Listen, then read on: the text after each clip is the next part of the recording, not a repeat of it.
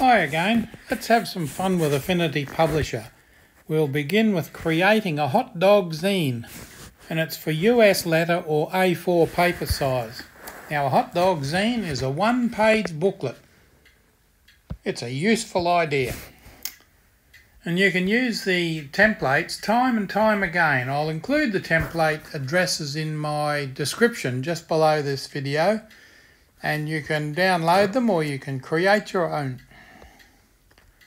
A hot dog zine is a teeny booklet made from one sheet of printer paper and folded in such a way that it can be read like a small book.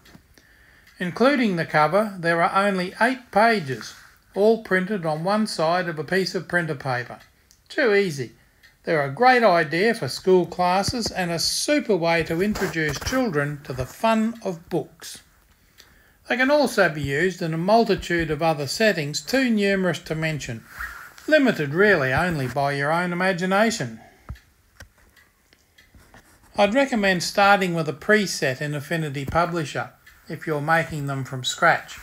That way you can use the same preset time and time again, as well as be able to make small changes as you need to. So let's start by opening Publisher and select New My Presets.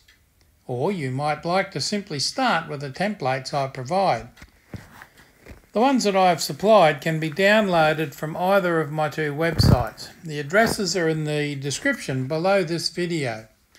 Please subscribe to my channel while you're there. Spread the love. So let's look first at the presets. They're really simple and you probably only need one version. I mean, if you use US letter paper all the time, that's all you need if you're in the US. If you're in the UK or Europe like that, or Australia, you'll probably need A4. So the US letter one, you follow these dimensions exactly for the page of your choice. And this one points to US letter, and I've made a preset there. It's fairly straightforward, 11 inches by 8.5, 300 dpi. The dimensions are in inches, that's US letter size, because the US still uses inches.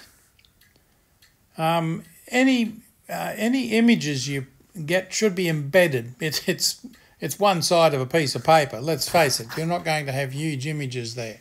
So it really won't make that much difference to your file size. And it's a lot more convenient. Because you'll probably print them out occasionally, I would suggest CMYK as your colour. And your margins, you include margins that helps to keep things neat on the page. But they're only 1/4 of an inch, 0.25 of an inch, the margins. So remember, you're only on one side of a piece of paper. The A4 size, well, it's the same but different. Follow these dimensions for the A4 size.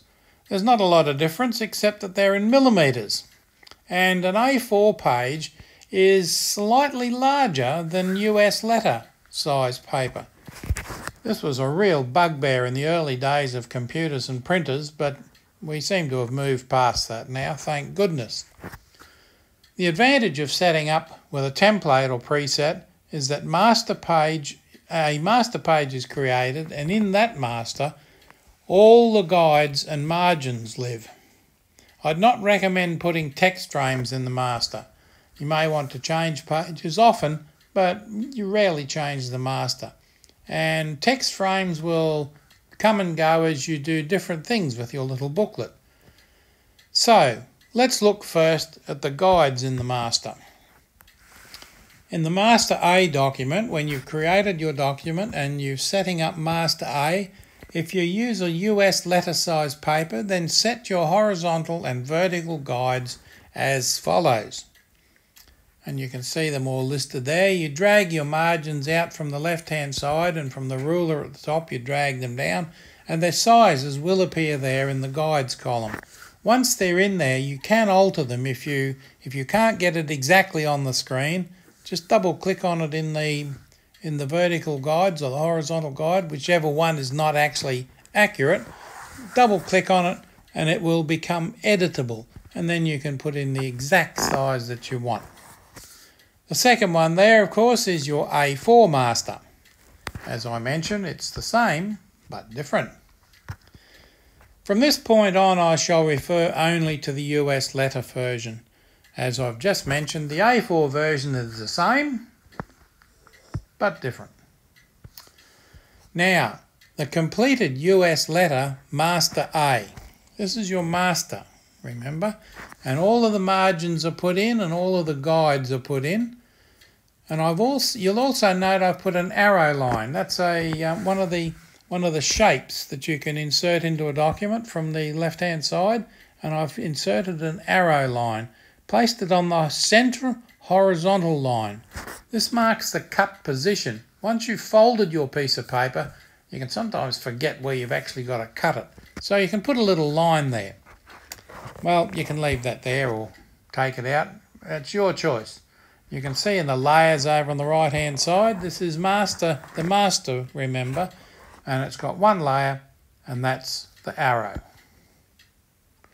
Now, the page with text frames applied and temporary page numbers applied. This is so you can find your way around the page.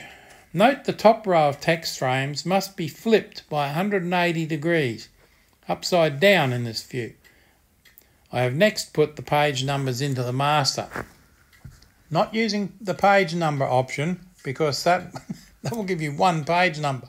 Remember, we're dealing with one page here, one side of one page. So you've actually got to type in your little page numbers. I mean, you don't need them. There's only 8 pages. But initially, if you put them in, you can see that 1, 2, 3 and 4 are the top row of panels starting on the right-hand side. 5, 6, 7 and 8 are the bottom row of panels starting from the left-hand side.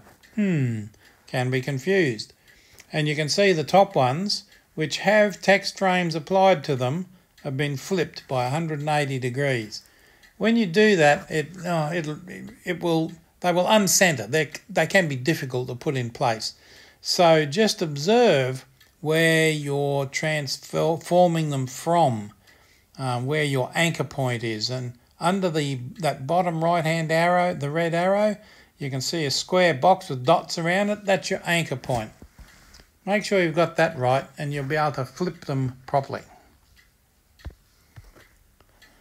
I've next put page numbers into the master. You can leave these in or remove them as you wish.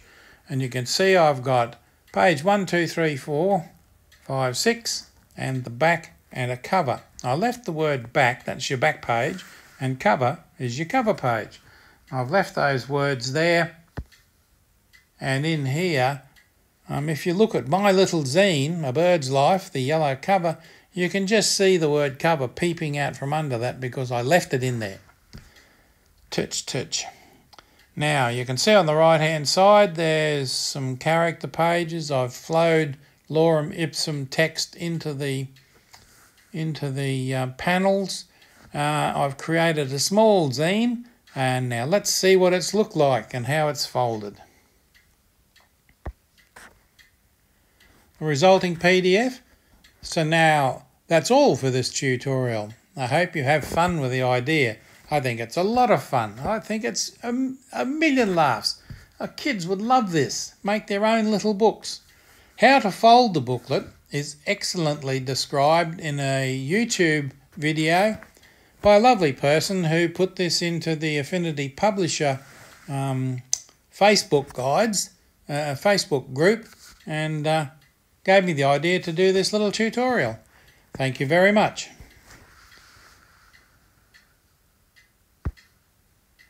Thanks for watching. Remember to subscribe to my channel.